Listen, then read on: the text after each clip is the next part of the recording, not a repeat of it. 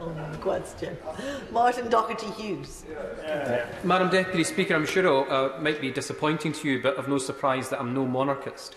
Yet I'm sure that the Leader of the House will join me today in congratulating the Countess of Dumbarton at the rejection of the Mail on Sunday's appeal relating to the invasion of their privacy, and therefore set aside time in government time to make sure that judgment which cements the Mail on Sunday owned by a member of the peerage has broken the law, that whether you're the Countess of Dumbarton or a citizen of that ancient noble borough, that the right to privacy in a private life is far more important than the money spent on clickbait on the Mail on Sunday.